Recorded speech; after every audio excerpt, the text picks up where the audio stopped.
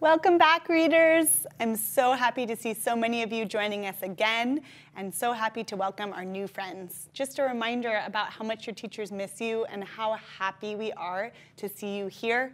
And we're so proud of you for continuing to work hard on your reading and writing and math at home. My name is Miss Brandt, and I'm a kindergarten teacher at Rising Star Elementary School. Go Firebirds! I'm so happy to be here with you today for our third Making Meaning lesson of this week. Who remembers? What skill have we been focusing on this week? You can shout it out. You got it. We've been practicing visualizing. Let's say it together. Visualizing. Remember, when we visualize, we're making a mental picture in our mind. Our brains are creating a picture or even a movie of the words that we're hearing read aloud or that we're reading on the page. So right now, for those of you who are joining me again today, I want you to visualize my friends that you've seen before. Remember, their names are Tiggy the tiger and Socky the sock. Go ahead and visualize for a moment. What do you see? All right, now I'll show you. Tiggy the tiger is going to say hi. Some of you might have visualized his stripes and his nice white paws. You got it. And then this one's shy, so we have to be really quiet. Socky the sock, can you say hi? Hi. Wow, some of you might have visualized Socky's big eyes and purple color. You might have even visualized how soft he might feel. Great work. Remember, good readers can practice visualizing all the time, even if you're not reading a book. Today, I want to share with you another of my favorite books. Some of you might have heard a little bit of this story earlier this week, but good readers always reread, and we love to read books more than once. So, I'm going to read for you Lola Plants a Garden. As I'm reading, we're going to stop to visualize together this time. What do we see? What pictures do we have in our mind of Lola as she plants her garden? All right, readers, for this lesson, you don't need anything, just your brains ready to imagine and visualize. So sit up straight, get ready to read, and here we go. Lola Plants a Garden. This book is by Anna McQuinn, and it's illustrated by Rosalind Beardshaw. All right, when I hear those words, Lola plants a garden, I can already start visualizing, even before I'm reading. And if you want, you can even close your eyes and visualize with me. I'm visualizing a garden. I'm outside at our school. At Rising Star, we have a big grassy space for kids to play on.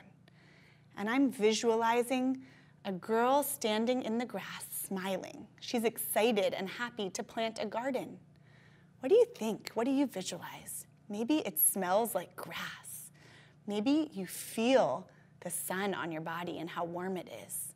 I'm visualizing Lola out there on that grass, excited to plant a garden. You can go like this if you agree with me.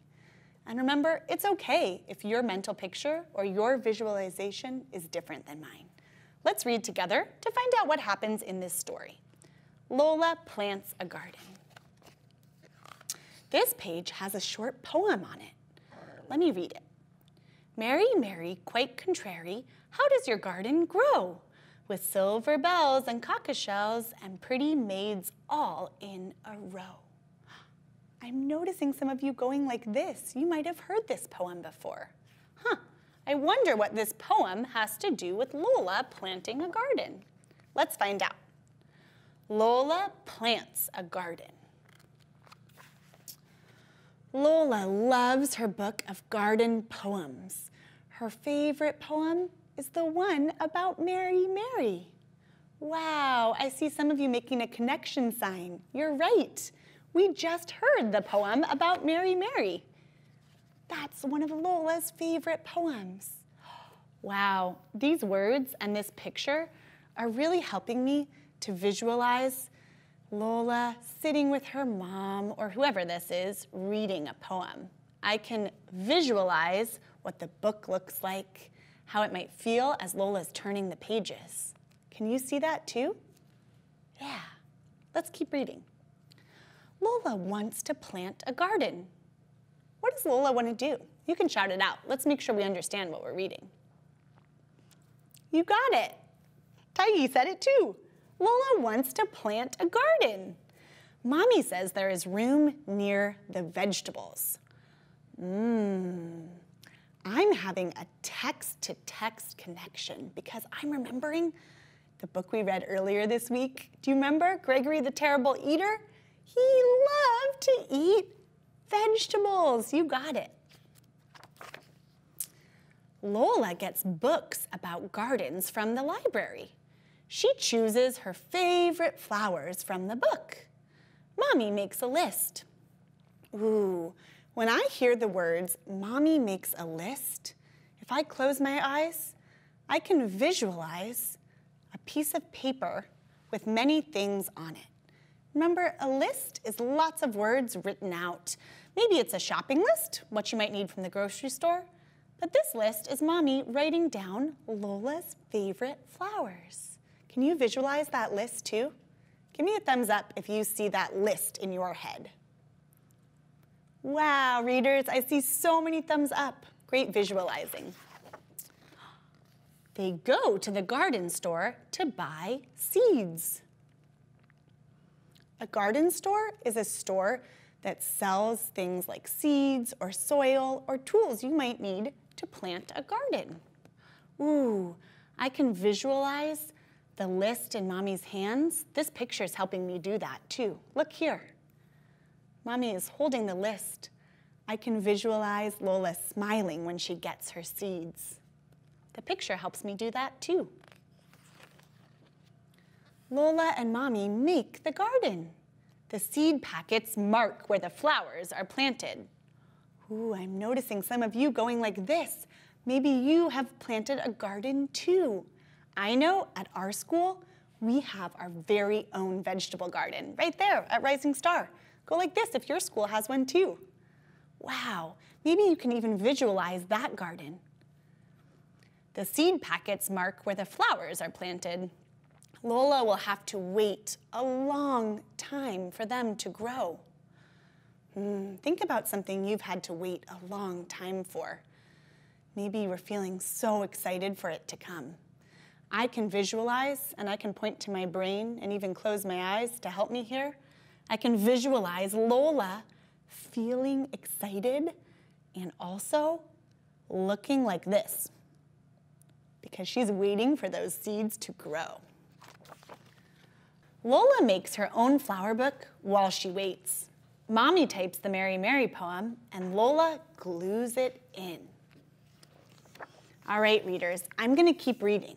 And now it's your turn to practice visualizing without my help. So while I read, listen to the words I say and make a picture in your mind. You can even close your eyes sometimes if that helps. Lola makes a string of bells. She finds shells and some old beads. She even makes a little Mary Mary. One day, Lola sees tiny green shoots. Shoots are like small growth of a little plant. One day, Lola sees tiny green shoots. She pulls up weeds so that the shoots can grow. Lola's flowers grow bigger. They open up to the sun. Wow, I'm seeing so many of you pointing to your brains, remembering to visualize. Keep it up, readers. Daddy helps Lola hang her shiny bells. Lola finds Mary Mary a special spot. It's just perfect.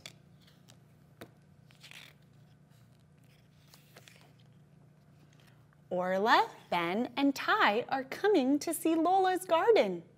Lola and Mommy make cupcakes. You could pretend like you're making a cupcake. Lola wears her flower shirt. Mommy helps Lola with her hair.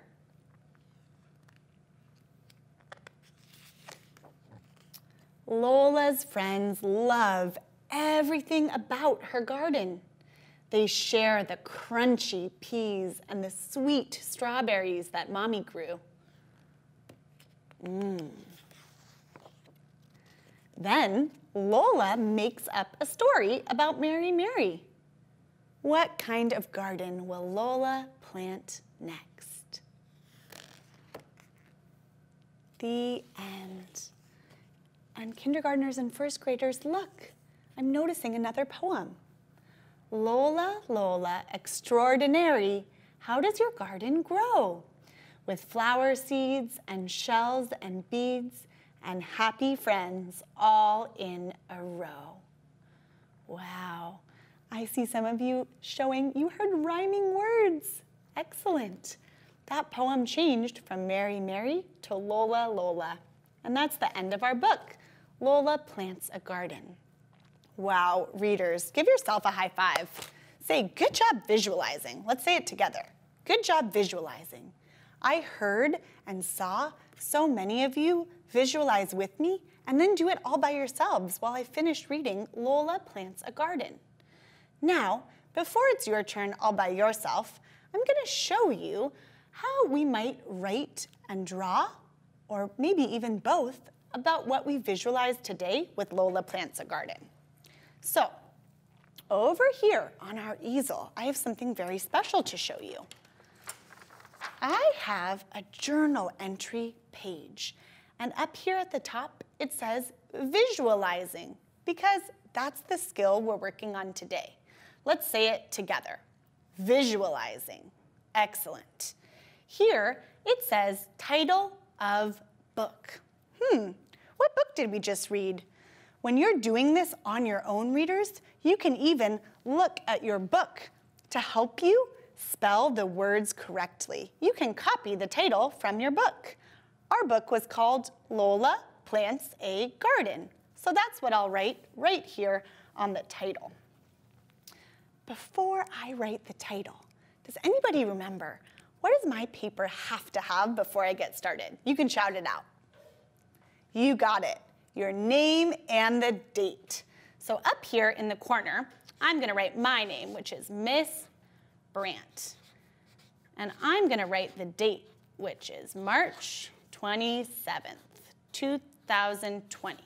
Now, the title of our book was Lola. And I'm going to look, and I know when I write the title of a book, I start with a capital letter for every word. Lola. I'll do my 2 finger spaces here. Plants a garden. Wonderful. Thank you for helping me say that while I wrote it. That's the title of our book. Now, down here in this box, we're going to draw what we visualized while we were hearing this story, Lola Plants a Garden. One thing that I really visualized was Lola's flowers. Once they were planted, they started small little shoots and then they grew up nice and tall. I visualized those stems being green, and then the words told me that the flowers opened up. So I visualized beautiful flowers opening up into the sunshine. I'm going to start with the color green because that's what color I visualized the stems of the flowers being. I visualized tall, beautiful flowers, 2 of them, growing up, up, up to the sun. And the book didn't tell us exactly what color these flowers were, but in my mind, I visualized bright red flowers. That was the picture I made in my mind. So I'm going to draw bright red flowers opening up to the sun. Now, as I'm drawing this, you might be thinking about, the sun. We visualize that together. It feels warm. It looks bright. I'm going to draw the sun up here in the corner of my paper because the sun helped the flowers to open up and bloom. Now, good readers draw and write about what they visualized. So some of my kindergartners out there, you might just put the first letter of the pictures that you drew. It's important we label our work. So let's think. Flowers. Let's hear, what letter is that? F, you got it. F for flowers. So I will write an F by both of these pictures. Up here we have the sun. What's that? You got it. S is for sun. Some of my first graders, you might, or even some of my kindergartners, write out the whole word. Sun, flower, flower. Remember, if you're going to do that, use your best guess spelling and try your hardest to put every letter that you hear. For now, we'll just leave it with the first letter. Now, I've written my name and the date, the title of our book, and drawn a picture of what I visualized. But it's important that I try my best to write what I drew also. Some of you might write one whole sentence, and then you might add more, even two. And some kindergartners or first graders might just write a couple of words that helped them when they were drawing their picture. I am going to write about how Lola planted these flowers. So when we write a sentence or a name, our first letter is always capital. You got it. Lola plants. First, these flowers started as seeds. I'll say many seeds. Lola plants many seeds. And that's the end of my first sentence. What goes at the end of my sentence? You can show me if you remember. Wow, I saw so many students remember. A period goes at the end of our sentence. Show that with me. Great. Lola plants many seeds. After that, the seeds grow into beautiful flowers, like what I visualized. So that's what I will write. Remember, some of you might just write a word, some might write a sentence, and some of you might write more than one sentence. I'll make sure I have my finger space and keep writing. The seeds grow into beautiful, beautiful flowers. Now, let me read this. The seeds grow into beautiful flowers. I think this needs more than a period. My voice got really excited when I said it. Shout it out. What do I need? You got it, an exclamation point. The seeds grow into beautiful flowers. Those words really helped me when I visualized these beautiful flowers. So readers, remember, now it's going to be your turn. You have a journal entry page in your extension activity packet that looks just like this. Let's take a look and see what it looks like. Your page says title, and it will have the title of the book. It says visualizing, and it has room for you to draw or maybe draw and write about what you visualized in your independent reading book. So when we're done here, you're going to go ahead and you'll get that from your activity extension. Don't worry if you don't have that. You can always just use a piece of paper and a pen or pencil. All right, readers, so now it's your turn. You're going to go ahead and you're going to find a book, a Just Right book, and you're going to read it. And as you're reading it, you're going to stop to what? You got it, visualize. After you're done reading, you can draw or write or both about what you visualized in your independent reading. I am so proud of all of your hard work this week, and I am so excited to see all of your smiling faces and looking forward to doing it again next week for our Making Meaning lessons. So give me a big air high five, give me an air high 10, nice. And let's say good reading. Let me hear it. Good reading. You got it. All right, remember, if you don't have a Just Right book at home, it's okay. You can always check out our student portal online. See you next week. Bye.